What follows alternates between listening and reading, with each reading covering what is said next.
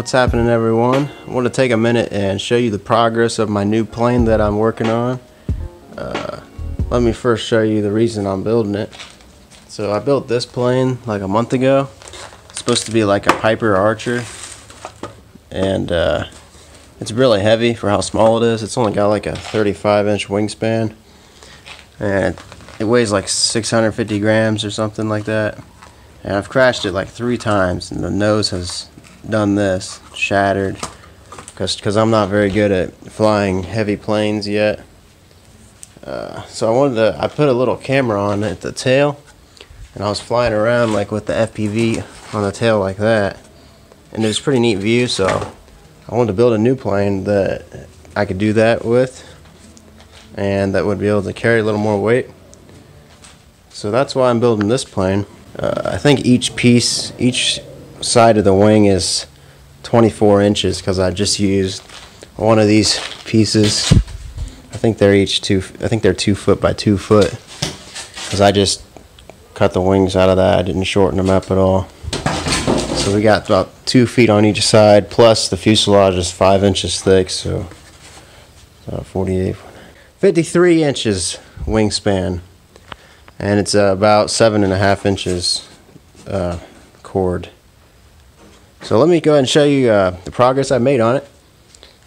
First of all, I designed this plane entirely on my computer in Fusion 360. I printed out these plans, so I'll be able to post these online if anybody wants to build this plane, if it turns out to be a good flying plane. But it's basically, I take one of these big pieces of 1-inch thick foam. I use my hot wire cutter, and I put a stencil on the side, and I cut it right in half. So then I have 2 half-inch pieces of it, and then I use that to build all the parts of the plane except for the wing. The wing is made out, it's carved out of a full 1-inch thick piece.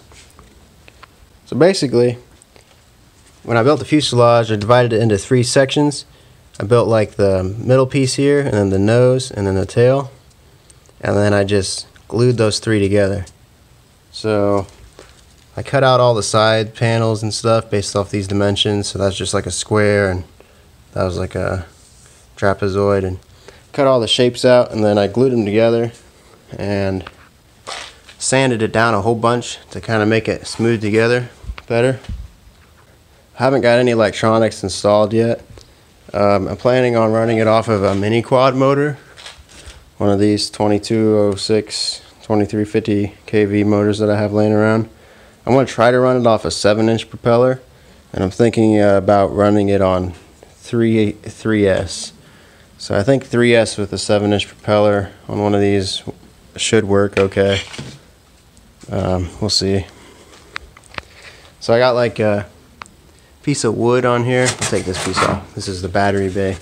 There's a piece of wood on here for the motor mount, and then I got a 3D printed little bracket that I made that I can screw the motor into, and then I will bolt that onto there.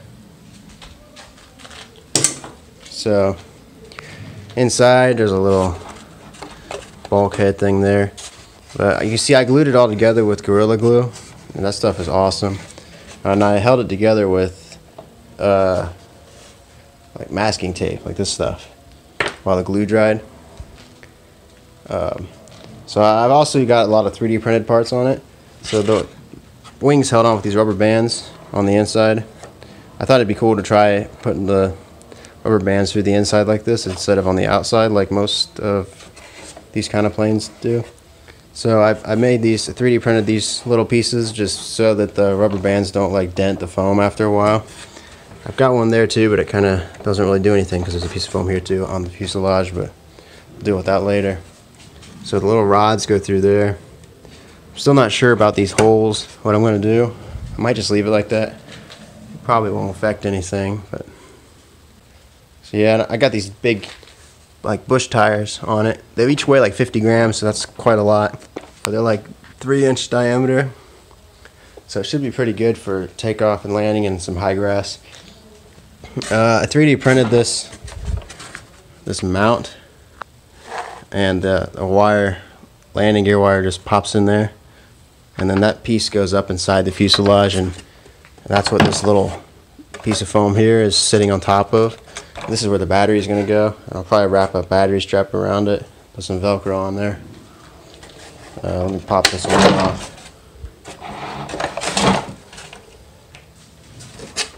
So the wing is still got a lot of work to do. I don't have any of the spars in the wing yet.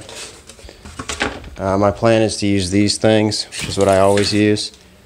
They're just like 6" or 6mm by 1mm carbon fiber strips.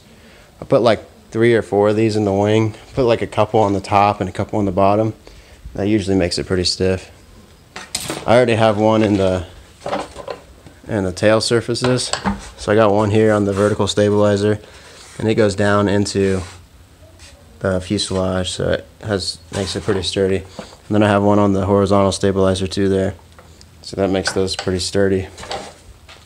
I ran this wire through. This is for the FPV camera, which is going to be mounted there. I'm going to use this little mini camera that I got.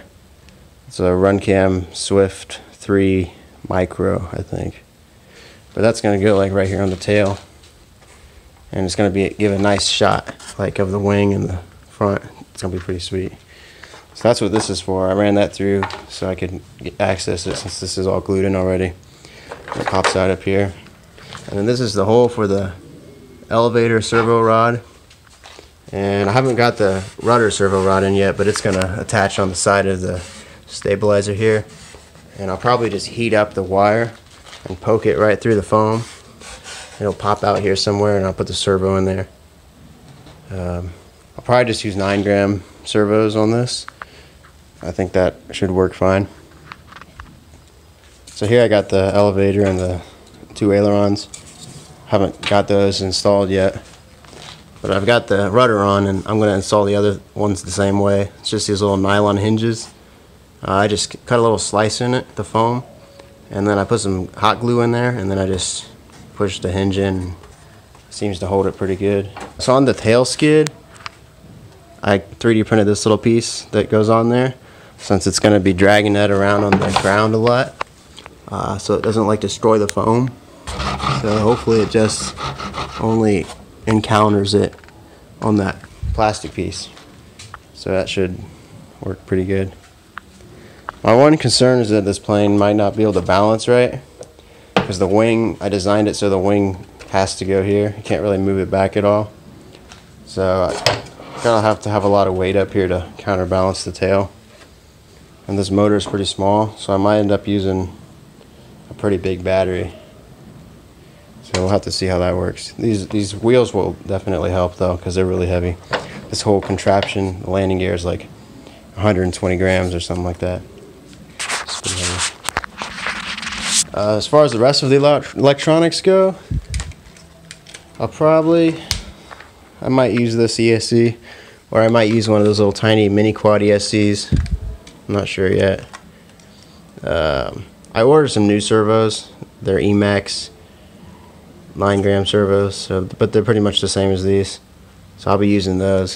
This is the receiver I'm going to use. It's a FreeSky S6R. It has like a gyro stabilization in it.